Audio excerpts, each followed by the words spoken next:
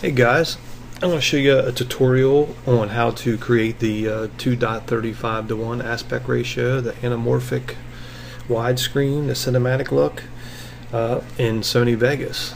It's not very hard, and I'm doing that without the black bars. So a lot of people just put the black bars on top of the 1920 by 1080 footage, which this will actually crop it to the 2.35 to 1 aspect ratio.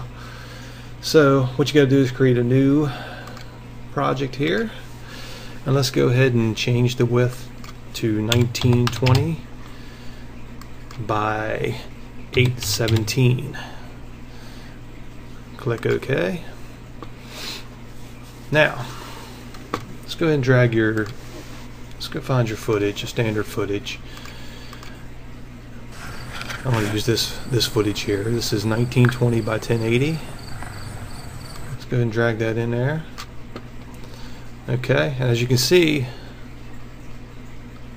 it's created the aspect ratio for you, but it's still in the 16:9 format of your video is. So we got to change that. So what you got to do is click on the event pan crop down here on the footage. Okay, now over here to the left where it says width and height, you want to change the height to 817. Okay, then just click over in this area, and as you can see, it already made it look right the way it's supposed to be. Stretch it up to the size. So now down here, if you don't like the way it looks, the way it's centered, you can move it up and down. Go down here and click on this box down, see how it'll move. You can move it up. I'm just pushing my arrow key up and down till you get to the shot you want. You have all that room to play with your 16:9 footage. So I pretty much center it up like that. That looks pretty good to me. And then once you have that, you can save this as a preset down here. Click here. You can call this 1920 by 817 anamorphic.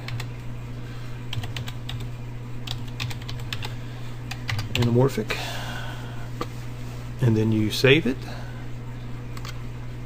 Okay, now it's already in here in your presets now, right there.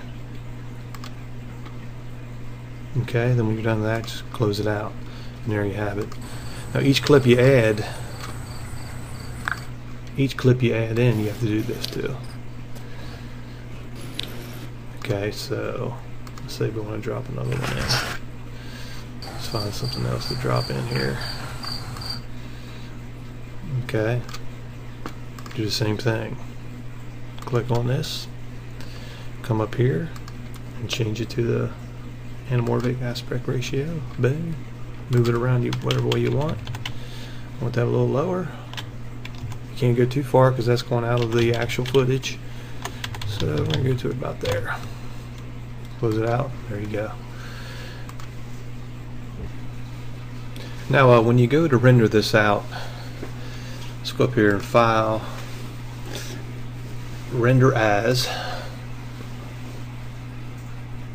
and I'm going to use the Sony AVC, which is right there, Sony AVC MP4, and let's go to Custom, and you want to keep everything the same except you want to change to Custom Frame Size. And 1920, change this to 1920 by 817. Okay, and I like to keep my bit rate at about, a 10 will work for this, usually around 8. Let's go to 8. Okay, and well, we definitely don't want half film frame rate. We want to go whatever your footage was, which mine was 29.97. And that's it. ABC, audio can stay the same. It's good. Click OK, and I'm going to save this as whatever. I'm going to leave it as untitled. I don't have a title for this. Save it to my desktop and save. And there she goes. Anyway, thanks for watching this tutorial.